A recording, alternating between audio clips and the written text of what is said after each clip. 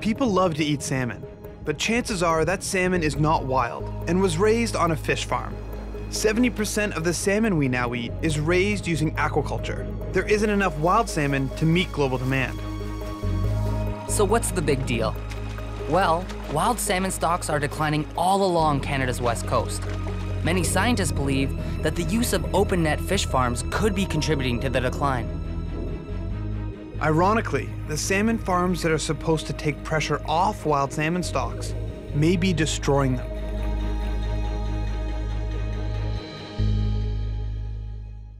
Hey everyone, I'm Tyler. And this is my younger brother, Alex.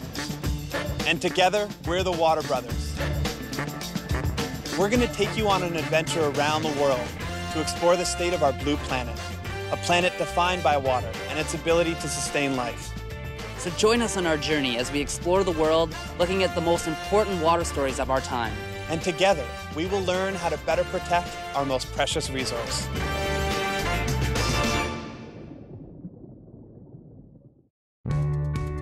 Lots of people consider salmon to be a food that you can get easily, but actually the costs of producing the salmon are immense. The fact that we're doing aquaculture is protecting wild salmon, and the way we do it today offers many, many benefits, very minimal risks. There is no mechanism within the government to actually protect wild salmon from the salmon farming corporate laws. Salmon farming has always been controversial, and much to our surprise, the Canadian Department of Fisheries and Oceans that is responsible for protecting wild salmon is also in charge of protecting and promoting the salmon farming industry. The industry is dominated by foreign companies, and to top it off, almost all the fish farmed on the West Coast is exported to the US, so the product and profits go elsewhere. We wanted to find out if all this is happening at the cost of our wild salmon and Pacific coastal ecosystem. So we set out for British Columbia, the heart of Canada's salmon farming industry and home to the greatest wild salmon habitat on Earth. It's actually really hard to overstate how people feel about salmon on this coast. Salmon is an icon, aquatic species of British Columbia. Wild salmon are British Columbia. They're a part of our identity. Without the wild fish, we're not gonna live. British Columbia is home to such a large salmon aquaculture industry for the same reason it's home to wild salmon. An abundance of cold, clean water to raise salmon during all the stages of their complex life cycle. After being born in a river, wild salmon will spend about a year migrating towards the ocean. Once in the ocean, they will spend about 2 to 4 years there before returning to the exact same river they were born, where they will spawn and begin the life cycle once again. So Tyler and I are here on the banks of the Kluxu River in northern Vancouver Island, and we're here filming salmon.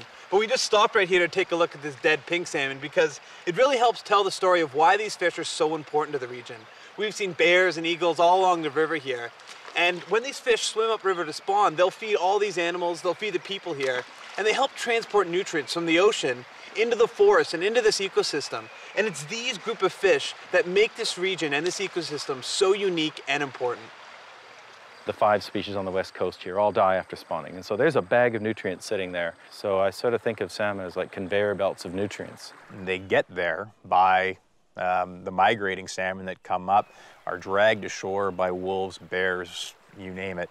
When we go into the river systems and we look at the chemical analysis of the trees in these forests along these rivers, 30% of the nutrients that these trees depend on are actually derived from salmon carcasses. So if wild salmon seem to be everywhere, why is it necessary to grow them in farms? The question of why grow fish in farms originated back in the day when people were worried about wild stocks and they wanted to take pressure off wild fish. We'll grow them in a farm and let the wild fish survive, and they can then be there for, well, for humans and also wildlife.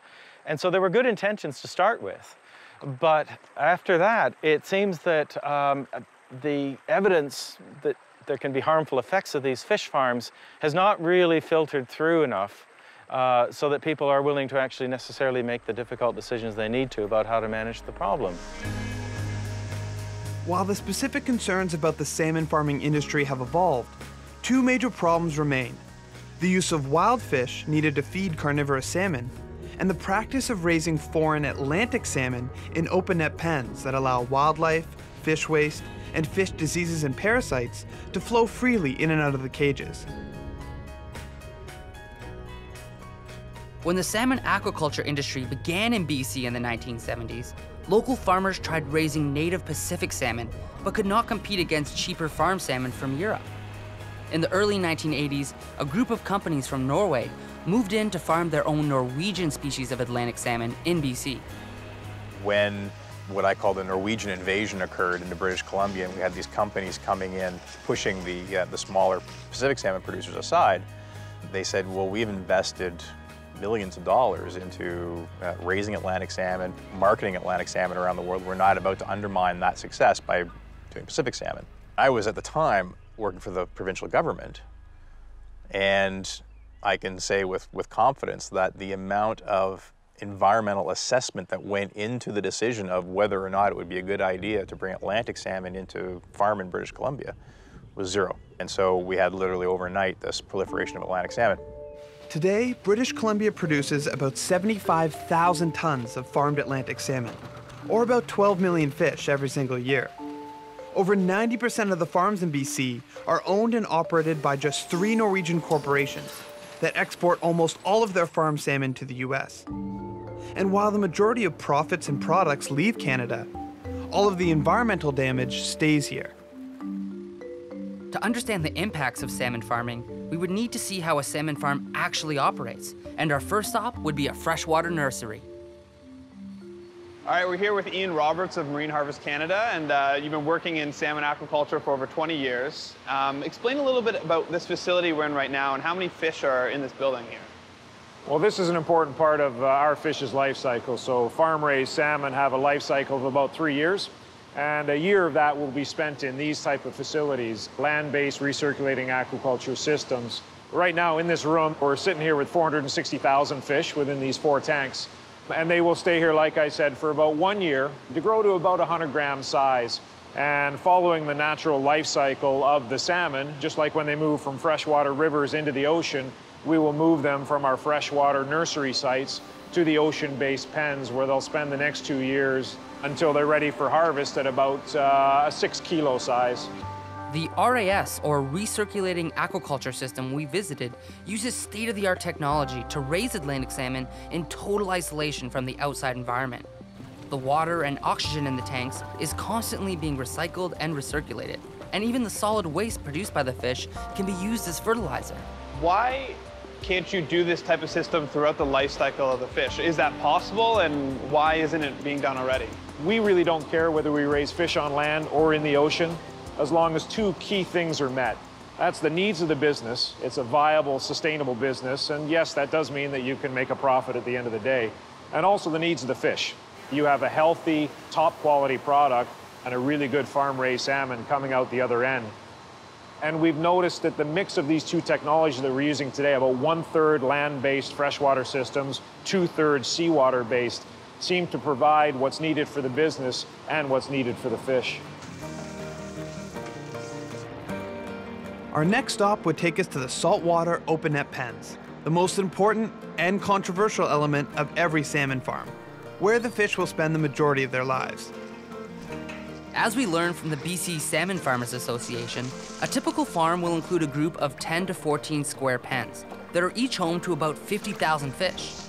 Modern farms are also highly automated, especially for the feeding process, since an average farm will go through about 7 tons of feed pellets every single day.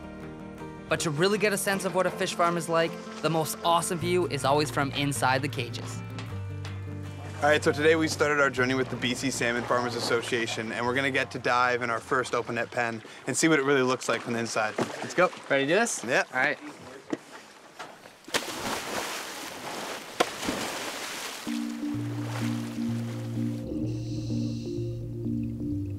Diving in the salmon pen was such a unique experience. While we were amazed to learn how so many fish could be raised in such a small area, we were also surprised to see how much fish waste was floating all around us. Even wild fish were swimming inside the cages and being eaten by the farm salmon, with only a few mesh nets separating them from the wild. It didn't seem like the most secure option to keep the foreign Atlantic salmon from escaping. Open net pen cages are, just as they sound, they're nets in the open ocean. Storms, human air, marine mammals, all sorts of things can cause escapes. And when they do, you're dealing with what is an exotic species, escaping into what is one of the last and probably the greatest salmon habitat in the world. The concern is that these invasive species could displace native Pacific salmon by competing with them for local food sources. One common way that Atlantic salmon escape into the wild is when seals and sea lions rip open the nets trying to get access to an easy meal. To deal with the problem, the Department of Fisheries and Oceans provides licenses to salmon farmers to kill marine mammals. And between 1990 and 2010, over 7,000 seals and sea lions have been shot and killed due to interactions with BC salmon farms. One of the biggest headaches the farmers out here deal with are seals and sea lions that are shot indiscriminately because they're considered farmers and these are pests that endanger the herd. After seeing the sheer amount of fecal matter floating around in the pens, we also wanted to figure out what this waste could be doing to the surrounding environment and the ocean floor where it settles. Is there any other sort of livestock industries that can just let their effluent go like that? No other farmer never shovels their manure. No other industry is allowed to let everything pour into the ocean.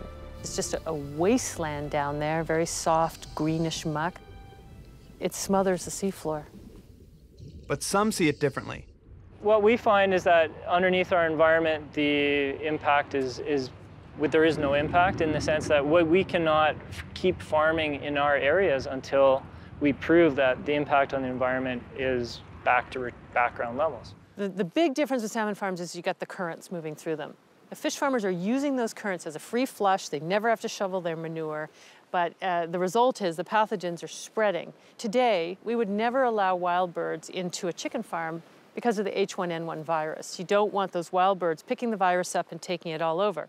But that's what's happening in salmon farms. The viruses mutate and explode in population. They're all built to disperse like that. And you've got these currents washing it out of the farm into the wild environment. So this free flow of pathogens, we don't allow that in terrestrial farms, but that's what's going on out there in the water. The free flow of fish waste out of the pens also means that farm salmon are vulnerable to fish diseases flowing into the cages from the wild. So what happens when a wild salmon disease enters a fish farm? There's approximately 600,000 to 1 million Atlantic salmon per farm, and this breaks all the natural laws of salmon. Salmon are built to move, number one. Number two, there's a predator for every single life stage of salmon, starting with the egg up to the big taillis. And when a wild salmon becomes sick, the predators take them out. Anybody that swims slow or starts to wobble or is the back of the school, boom, gone. The pathogen's taken away. But in the farm situation, these large groups of fish are crowded together, so the pathogens have a great time just jumping fish to fish. There's no predators allowed inside, and so the fish remain contagious for a much longer period of time. The only virus that's been any issue for our industry in the last decade has been the IHN virus. Although salmon viruses pose no threat to humans, they do make salmon very sick. Biologists state that they can impact reproduction rates and even be fatal. Despite continued efforts by the industry to control IHN, the virus continues to cause problems, even as late as 2012, when 2 BC farms were forced to kill over 880,000 of their own fish during 2 separate outbreaks to prevent the disease from spreading any further. We're dealing with situations where not just one farm is at risk. Now we've got multiple farms. And when you look at where they're actually located, they're right in the middle of very narrow inside passage channels where the entire stock of salmon from the Fraser and myriad rivers are all moving up and forced through these little bottlenecks. And therefore, the potential impact of these farms is far greater than would otherwise be the case. The biggest concern today is whether the farmed Atlantic salmon that are imported from Norway could be introducing a foreign salmon disease known as ISA, or infectious salmon anemia, against which Pacific salmon have no natural immunity. There's been no history of any exotic viruses. You know, there's in the media, you hear about ISA, all these different exotic viruses to Canada. There's been no history of that, and that's despite serially sampling our stocks. However, it should be noted that Norwegian aquaculture companies have already been implicated in spreading ISA to other major salmon farming regions, with catastrophic results in Chile that caused a loss of 15,000 jobs and over $2 billion in damages. ISA virus is definitely here. It's an influenza, it's a fish influenza, and 80 to 90% of Atlantics have it back there in Norway. And we've gotten 30 million Atlantic eggs brought into here. On the egg import forms, nobody had to put a signature down saying there's no ISA. Somehow that was missing. That's what triggered me to go looking for it. We've been sampling and sending it off to labs in Prince Edward Island, labs in Norway, and yeah, they're finding it. They're finding virulent strains that have been a big problem in Chile and have been a big problem in Norway. And government's just like, nope, we don't believe your tests. Must be contamination. Where would I get contamination from ISA? You know, you can't buy it in a bottle and sprinkle it over the fish. The presence of foreign viruses and disease in BC is still being investigated. But what is clear is that when you raise salmon in open net pens, there is nothing to prevent diseases from transferring between wild and farmed fish. And the best option available to solve this problem is to take the open net pens out of the ocean. Ultimately, the solution is to separate wild fish from farm fish, which means using a method of closing off the farms. So if you move the farms onto land, for example, you can use a recirculating system and basically get control of the wastewater, which is what is transporting the disease out to the wild. I think closed containment it's going to be the ultimate solution to this problem. As we already saw, closed containment technology exists, and it is the salmon farmers that have developed it to raise salmon during their freshwater life cycle. So why aren't they using this technology for the adult salmon as well? The reason that people have been reluctant to make this switch is simply cost. It's the price. The industry is understandably reluctant to simply close up shop, move all their pens into big new facilities on land. It's expensive because right now the environment is paying the costs of getting rid of the fish's waste, of bringing oxygen to them, keeping them cool enough, and in absorbing these diseases. Well, if the environment isn't going to pay that cost anymore, then consumers are going to have to pay that cost. The industry is going to have to pay that cost, and they're not going to do that, I believe, unless they can see either they're forced to or they can see a good economic incentive to do it. One First Nations group on Vancouver Island has decided to make the investment and raise salmon in closed systems for the entire fish life cycle to prevent the transfer of salmon diseases into the wild. So today we're here with Chief Bill Cranmer of the Namgis First Nation, and we're here to check out this new facility that's under construction that's going to be harvesting Atlantic salmon. So how are you doing today, Bill? Very good, very good. Tell us a little bit about this project and what inspired you to get it started. Well, what inspired us to get started, of course, is our concern for the effects of the open net fish farms on wild salmon. We wanted to prove that you could grow Atlantic salmon in closed containment systems on land. One of the concerns that I've heard about closed containment systems is that they're a little bit more energy intensive than open net pens. I think in the end it'll be less. Unlike net pen farms that need to run diesel generators 24/7 and use boats to transport goods between the farms and the mainland, the Namgis project has the potential to become the more energy efficient option, since they are already located on the mainland and connected to the local power supply. If this project succeeds, it could prove once and for all that closed containment is not only competitive, but would also make it possible to grow salmon directly in cities like Toronto, Los Angeles, or Montreal. And even though these fish will cost a little more, the belief is that as people become more aware of the benefits, they will choose the more sustainable option. The future of this technology is very promising, but one major obstacle to its sustainability will still remain, and that is the need to use wild fish in the diet of farmed salmon. On a global food budget basis, farm salmon costs food.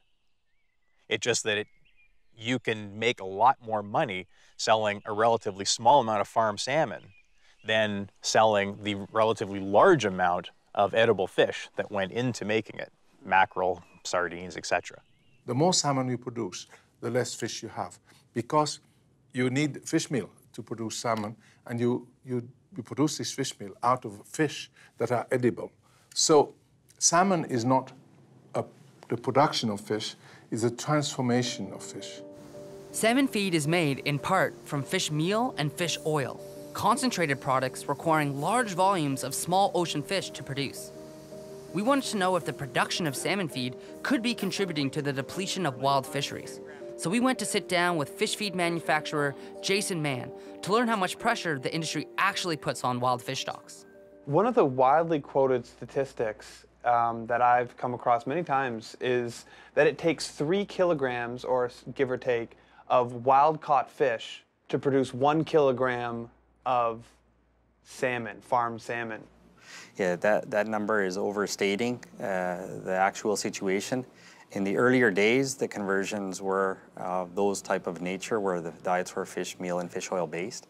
But today, we're getting levels of about 1 to 1.1 in terms of conversion efficiency on today's diets.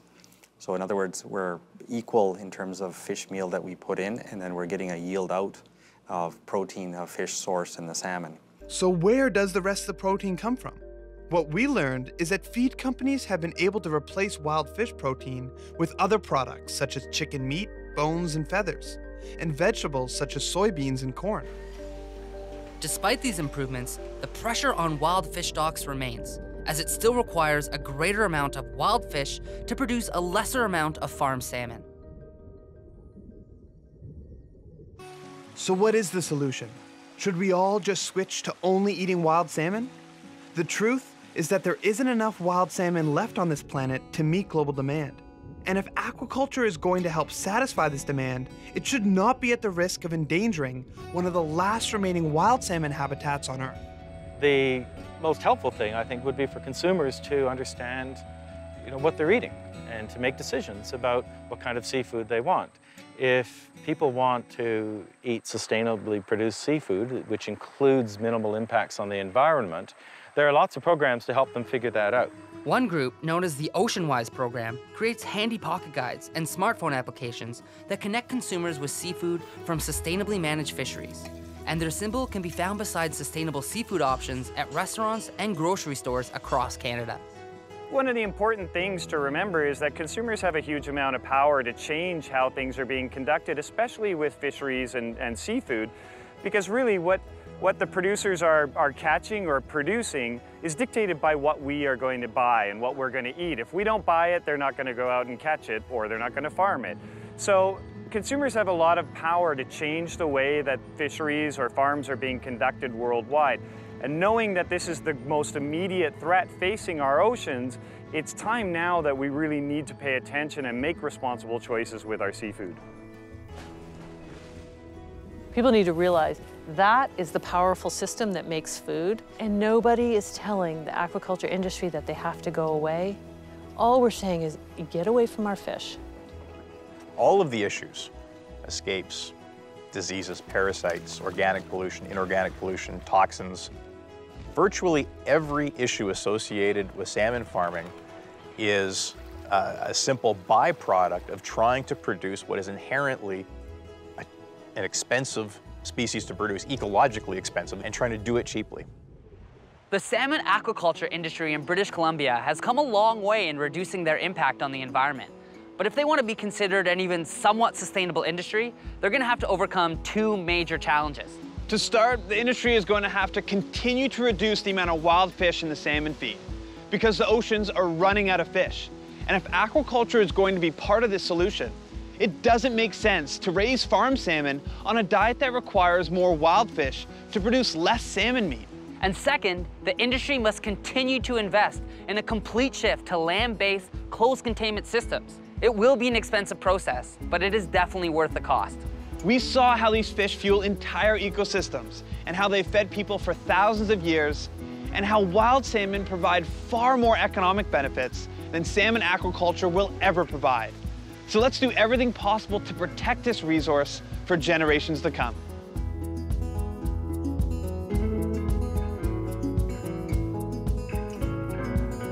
The controversy that surrounded salmon farms when my inquiry began continues.